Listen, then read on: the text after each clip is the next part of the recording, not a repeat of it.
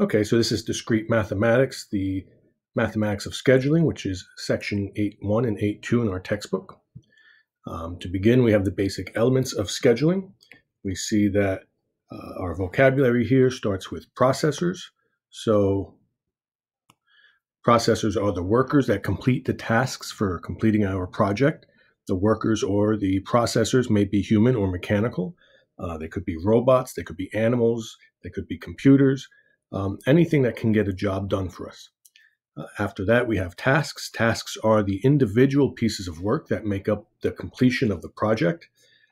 So for this unit, we're going to restrict the definition of a task to be an indivisible unit of work that is carried out by a single processor. Tasks have 4 states that they can be in. If a task is ineligible, that means the task cannot be started right now because there are other requirements that must be met before starting the task.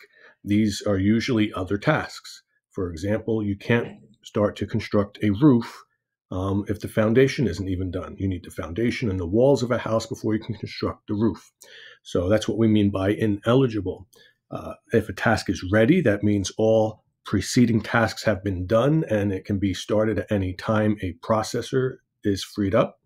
And if a task is executing, that means that it is currently being carried out. And then there's completed. That means the task is done and the processor is free to move on. Processing time is the amount of time that it takes to complete a task by one processor. It is assumed that all processors can complete the task in that stated time. We do not say that some processors can work faster than others. That might be a real-world scenario, but for the case that we're considering, all processors complete the task in the same amount of time. And then precedence relations. This describes the order in which a task must be completed. And here's my example again with the house. The foundation precedes putting up the walls precede putting up the rafters precede putting up the roof. So these are preceding tasks, things that must be done before you can move to that step.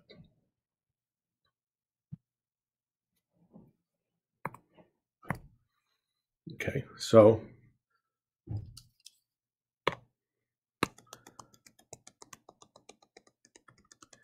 here we have a precedence table.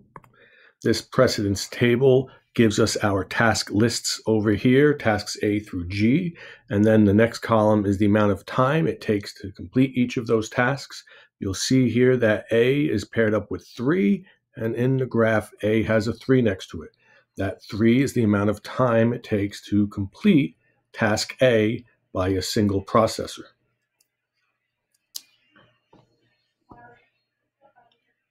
So we have our list of tasks here, and then we have preceding tasks. So we see that A has no preceding task. That means it has nothing that comes before it. A can be started right away. Notice that start has a time of 0. There's no amount of time needed to start a job.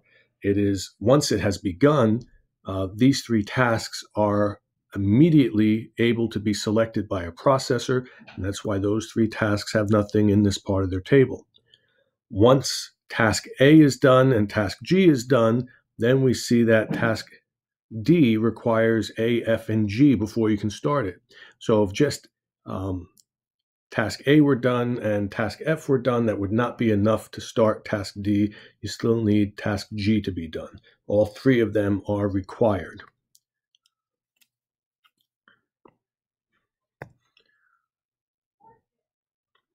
So looking back at this, here is our table of precedence relations, and this is the project digraph. It tells us, you'll see the arrowheads, tells us the direction of flow of work that we're doing. So we went from start to task A, and from task A, we can go on to task B or task D, but D cannot be started unless G and F have already been completed, because we see that they all feed into here. And we will talk about how to draw these digraphs in a later slide.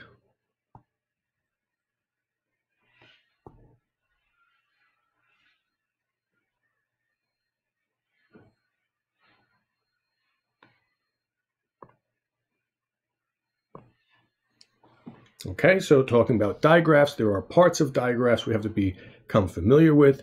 When we say digraph, that's just short for saying directed graph. It's the same thing, it's just a shorter way of saying directed graph. The digraph means that the edges have direction. And once we say that, that means there is an arrowhead on the edge. And once we give an edge an arrowhead, we no longer call them edges, but instead we call them arcs. So that is the new vocabulary for edges when we're talking about digraphs. And then we have some statements here because we want to know what it means to be incident to or incident from. So in this drawing, arc XY, you can say that X is incident to Y because you travel from X to Y, or you can say Y is incident from X because the arrow comes from X to get to Y. So it is the order that you start stating the letters as to whether you use the word to or from. Going from X to Y, or I'm at Y coming from X.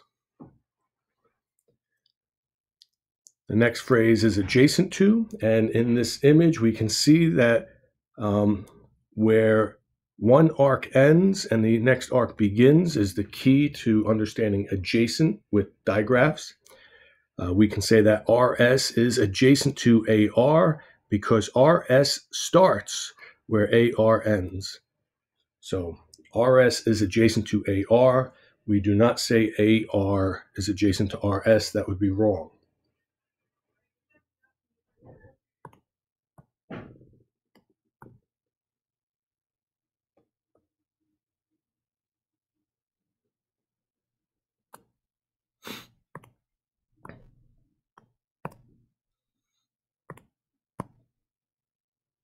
All right, so the next vocabulary here is in degree and out degree.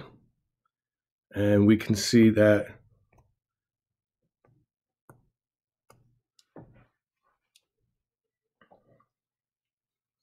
the in degree is the number of arcs that end at a vertex. So over here, we're looking at vertex D. If you find D, it's right here. You say how many arrowheads are coming into D? Well, there are 3 arrowheads coming into D. That's why it has an in degree of 3. If I asked you what was the out degree of vertex D, you would say 1 because it only has 1 arc coming out from it. The next one is vertex C. You would find vertex C and then say how many arrowheads are coming into C. Let me get my eraser here.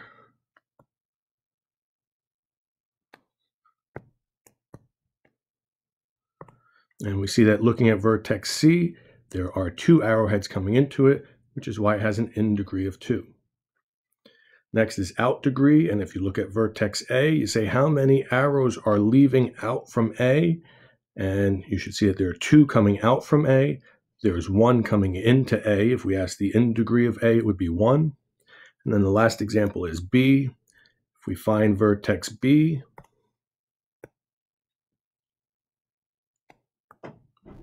we see that vertex B has an out degree of 1 because there is only 1 arrow leaving from vertex B. So those are our in degrees and our out degrees of a vertex in a digraph.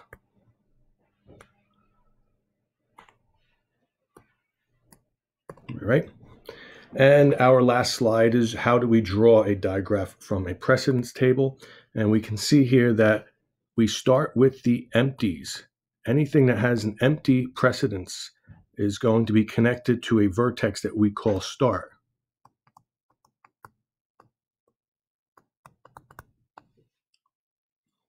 So let's start by drawing our start vertex.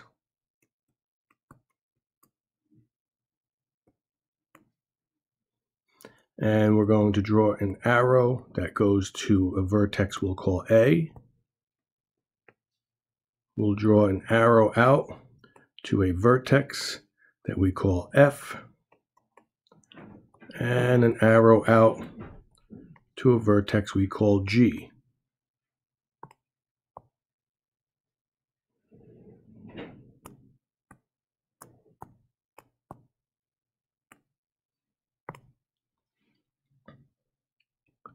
So these have been put into our digraph. We crossed them out. And now we say I'd like to draw vertex B. I can do that because it only needs vertex A. So I draw out my vertex B.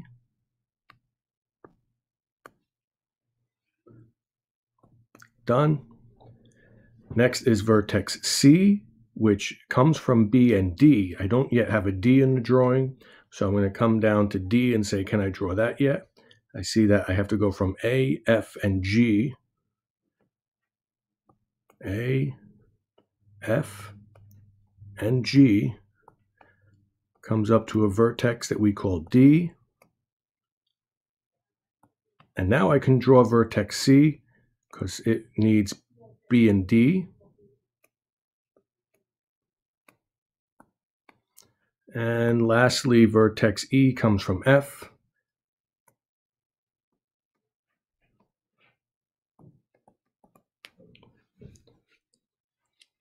And I should be putting the numbers next to each of these tasks.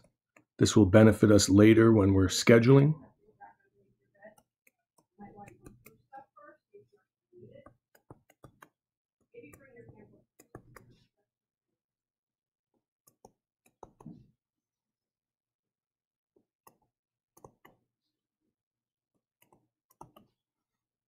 All right, and the last step is these last vertices here need to go to a vertex that we call end.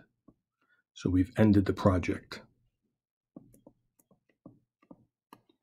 Okay. And that's it to drawing a digraph. We used a table to help us identify precedence tasks as we draw new tasks and we connect them. All right, so you should be able to finish the chapter section 8.1 and 8.2 vocabulary and questions related to these topics.